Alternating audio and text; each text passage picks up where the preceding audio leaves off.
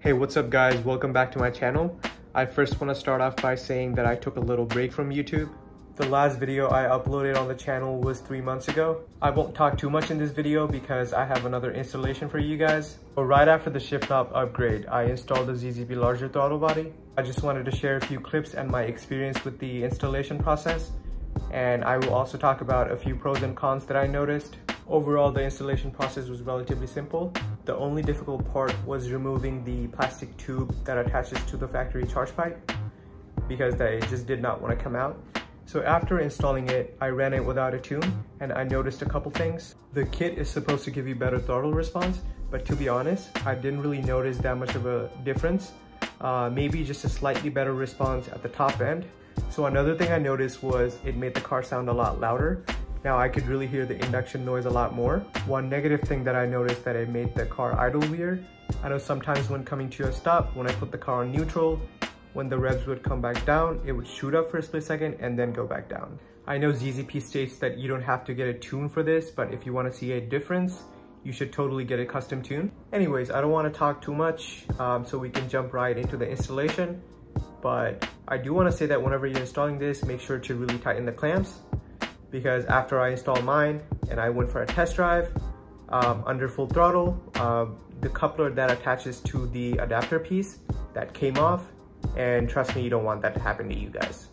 Okay, so without further ado, let's get started with the install. Alright, so first step is to take off these two sensors, one right here, one right here. I think this one is the mass airflow sensor. So let me go ahead and do that. So I pull this plug right here and then pull it out, pretty easy. Set it aside so it doesn't get in the way. And then I already pulled this one out. This one was a little difficult to pull it. Basically, you have to pull this plastic piece upwards and then wiggle it until it comes off. All right, so next step is to loosen this clamp with a 7mm socket. All right, so I got that clamp loosened, and now I think I need to stick a screwdriver here and twist it counterclockwise. So after I turned it counterclockwise, it came right out. But now I'm having a little bit of difficulty with the next step. A few moments later. Oh my god, guys, finally, this piece came off. I literally had to break a sweat. So now I'm gonna take this MAF sensor and then transfer it to the ZZP kit. Alright guys, I transferred the sensor to the ZZP kit, and I already put the clamps on and put this coupler to this metal piece. Alright, so this is kind of what it looks like.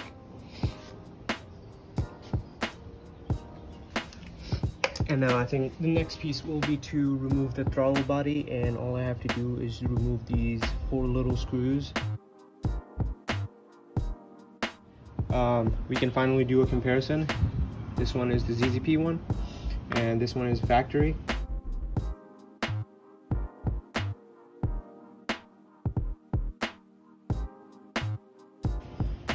So yeah, I mean, we'll see if it makes any difference. We are at the final piece of the puzzle. Now all I have to do is just tighten the clamps, put the sensors back on.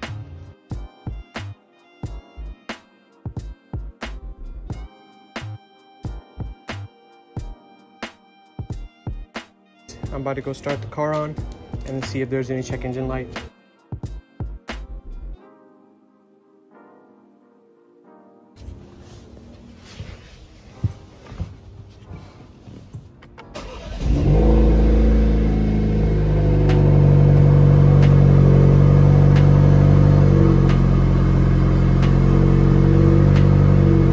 All right, yeah.